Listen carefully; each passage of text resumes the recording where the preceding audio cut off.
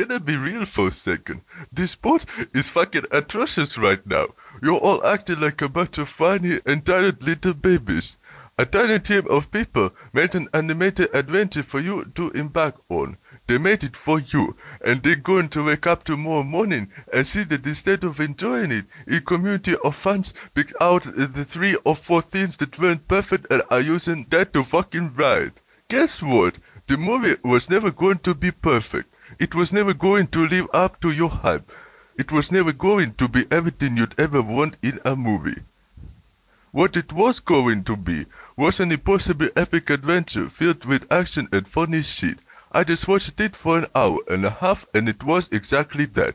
What more do you want? Is it simple? Sure. Is it repetitive? Maybe. Is the product placement jaded and the jokes questionable and the structure unclear? Sure, fine. But holy shit, what do these people owe you? How fucking entitled do you have to be to have the adventure of a lifetime inside the smartphone and then say, yeah, but we should all be fucking weeping in our chairs right now at the sheer size and scale of the achievement.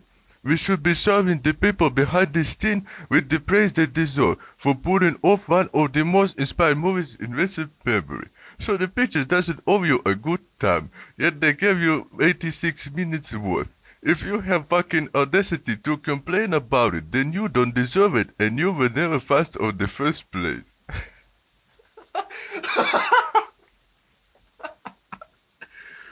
Oh my god.